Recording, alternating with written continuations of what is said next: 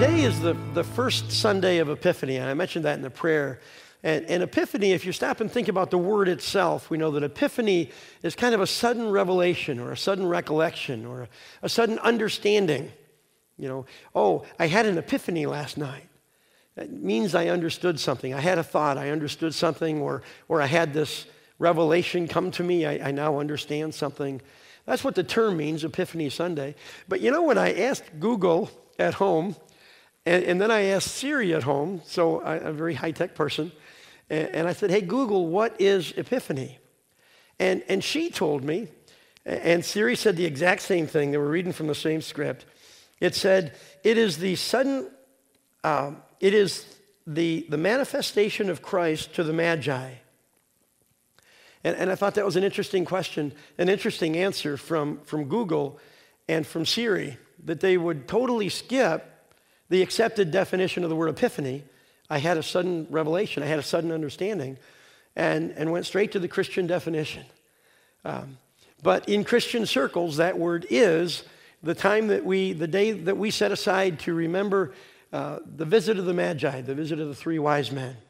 And we do that because it's the first time that Gentiles recognize Jesus as the Messiah. The first time non-Jews see Christ as a Messiah. So we know that Christ came for all people. And the Epiphany is proof of that. Because the wise men from far, far away who were not Jews came to visit on that day as well.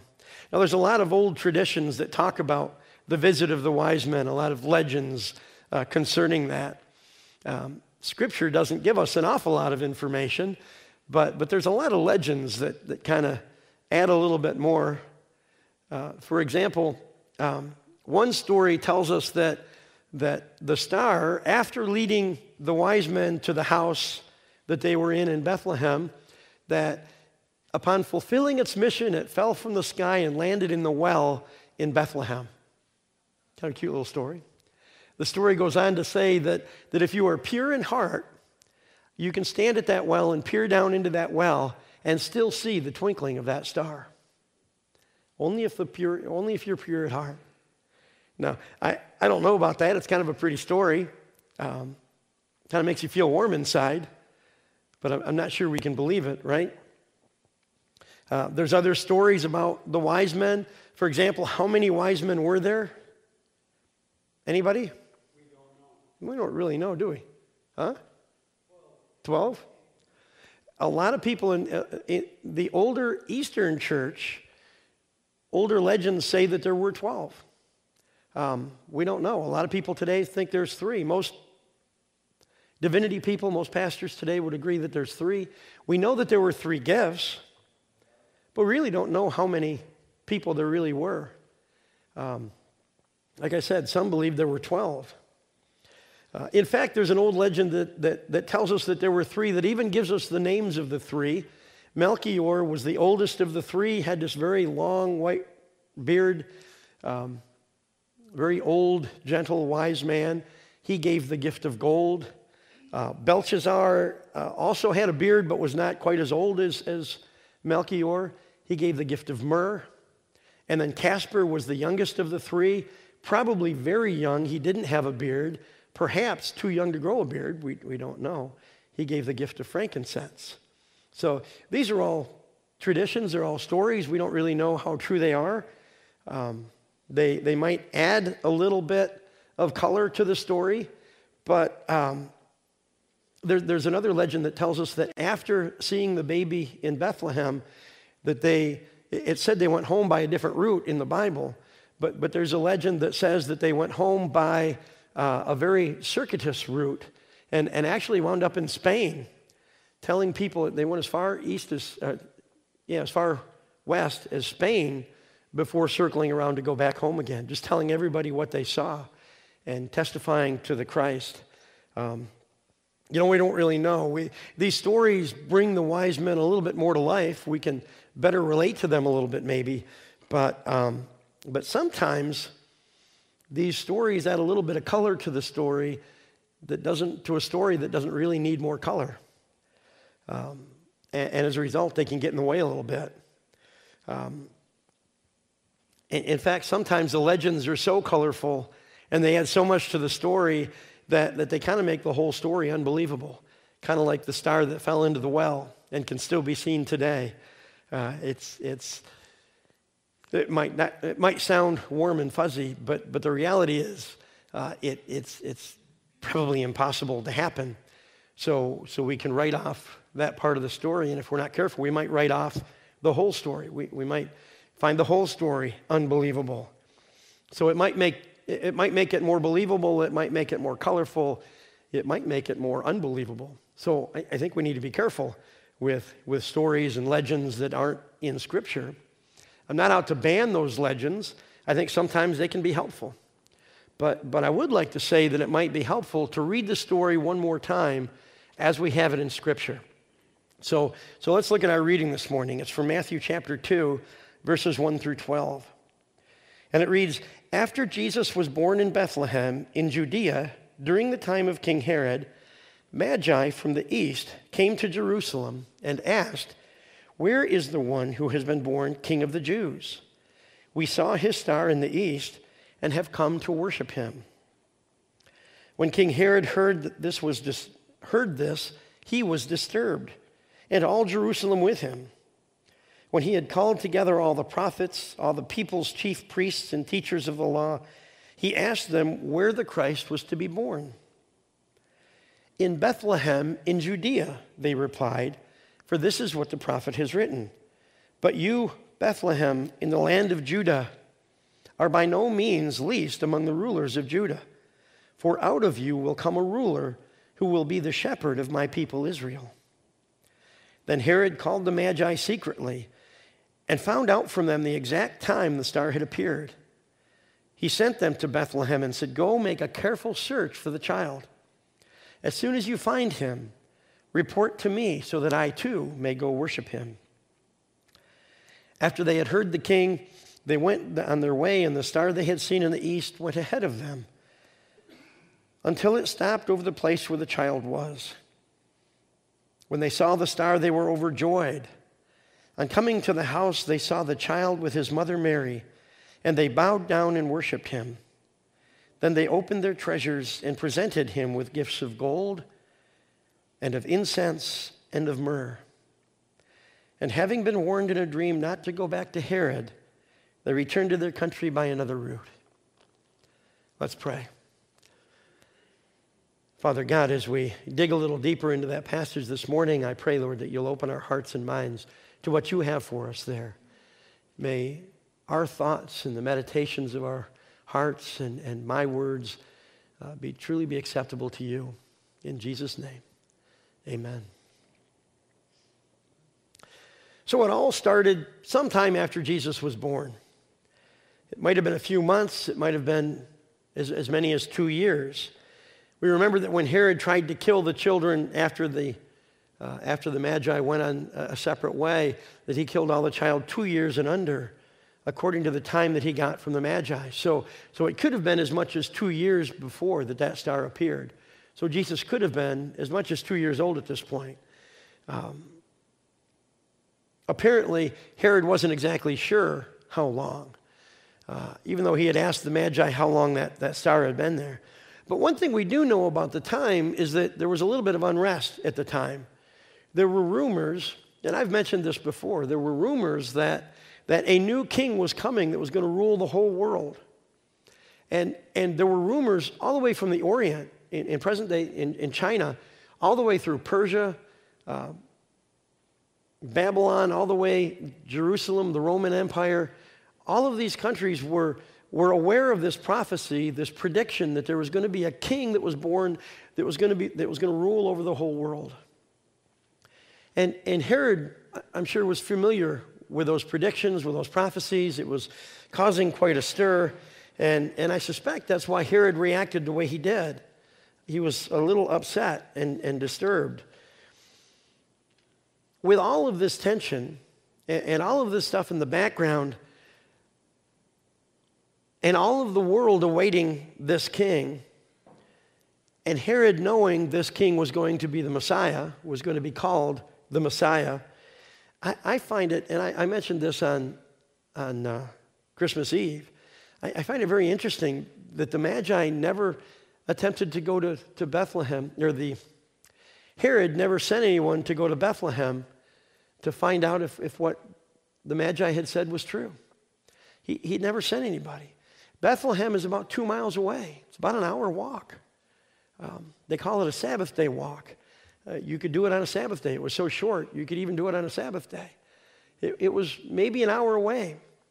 And yet, Herod didn't send anybody along with them to see if what they said was true.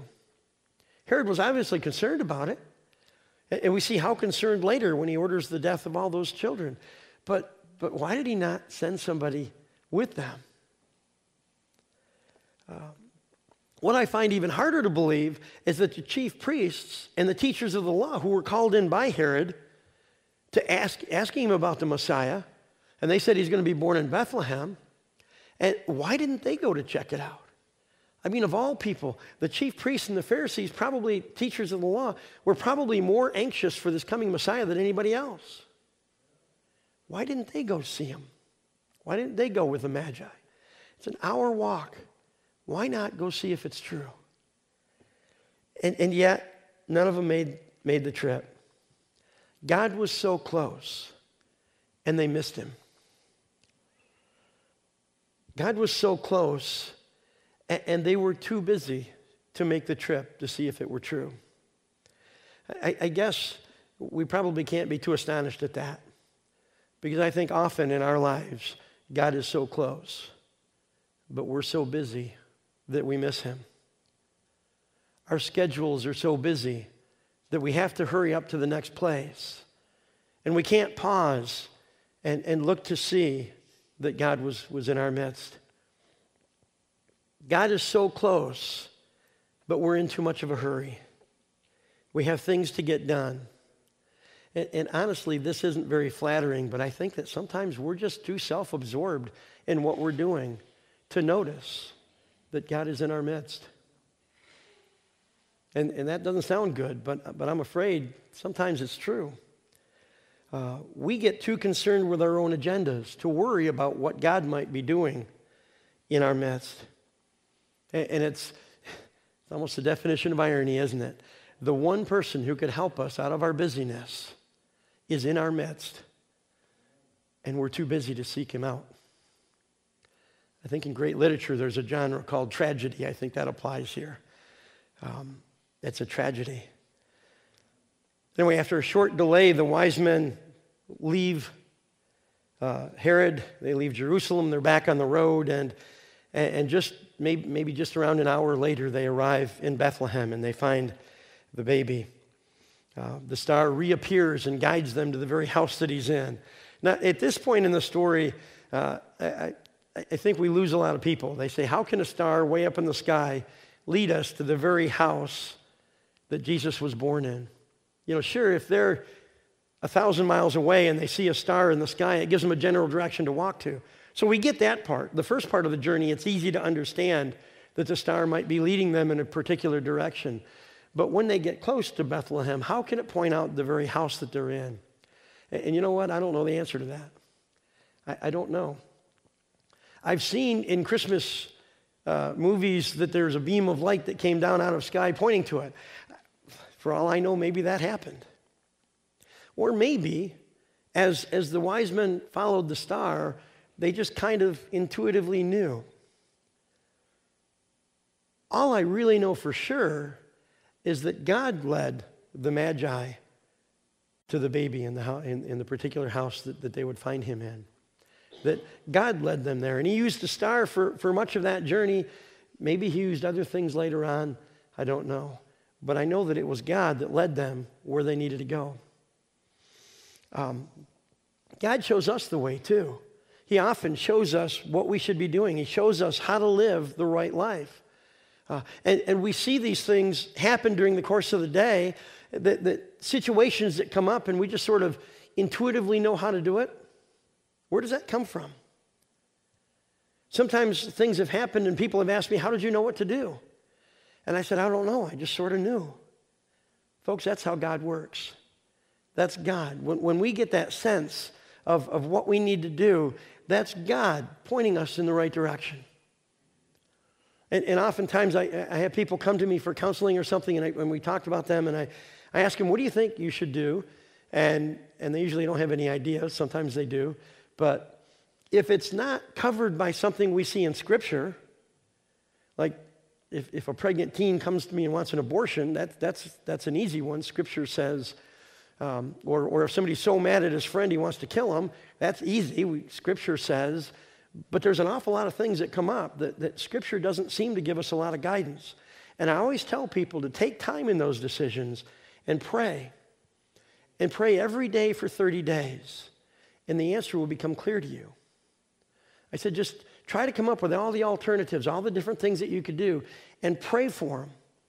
And at the end of 30 days, you'll know which one you're supposed to do, because only one is going to stand up. God's going to bring that out in our hearts.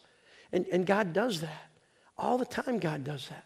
Even if we don't spend those 30 days praying, often God lets us know. He just puts it in our heart what we're supposed to be doing. And I suspect that's how the wise men found the house that Jesus was in.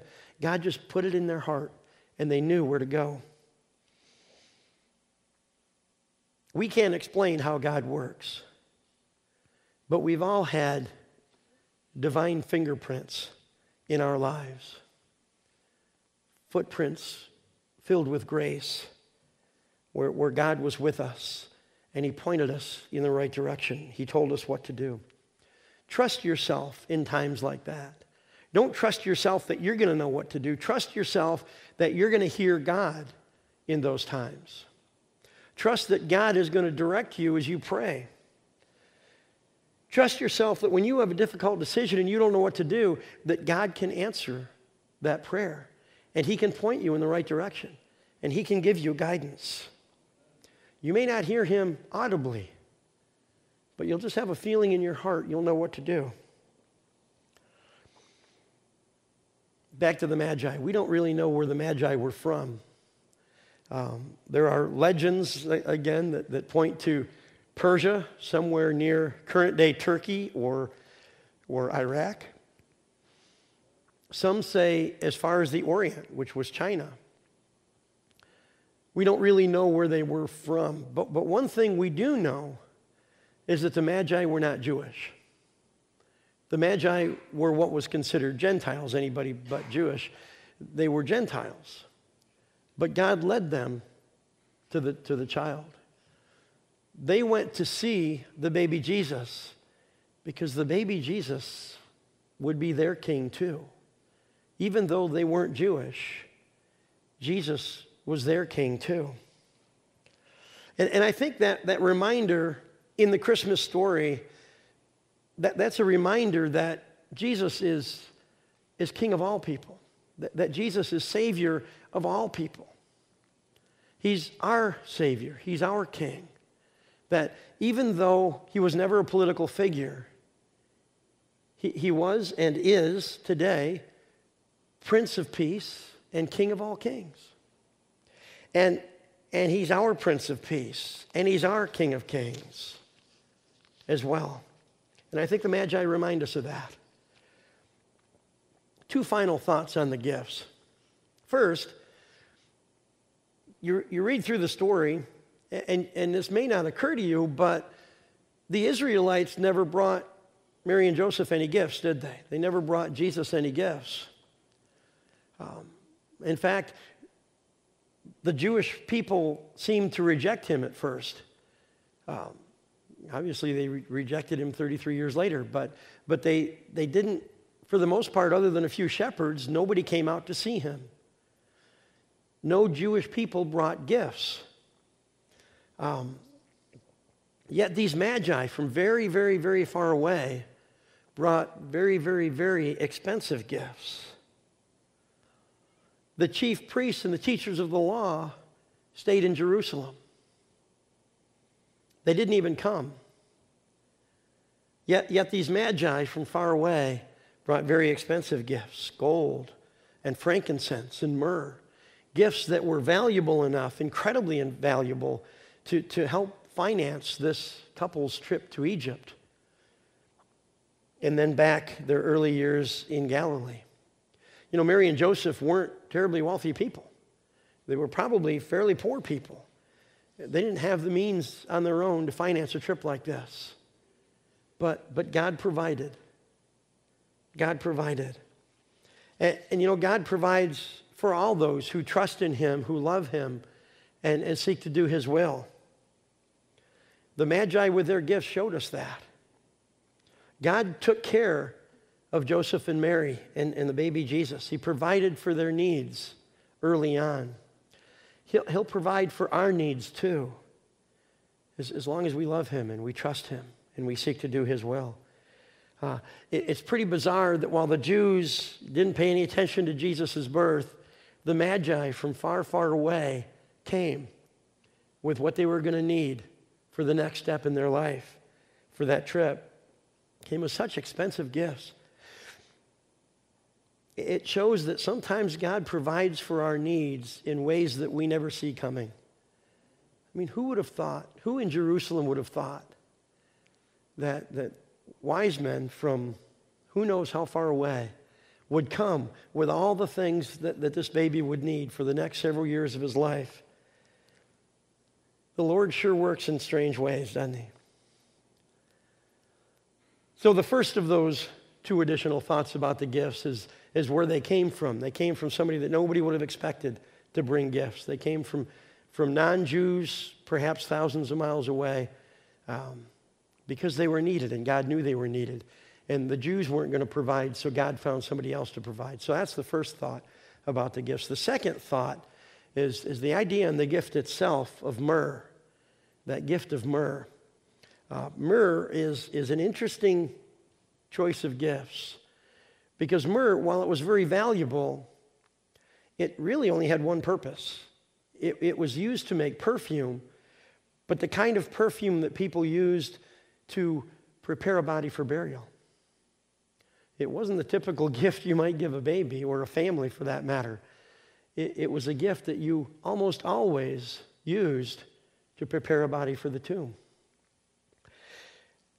I think it's interesting because at Easter we like to say that Jesus was born to die for our sins.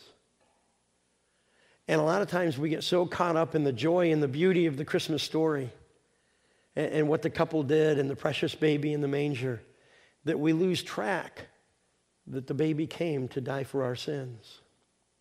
And then smack dab in the middle of this beautiful Christmas story is the gift of myrrh, an expensive perfume used to prepare a body for burial.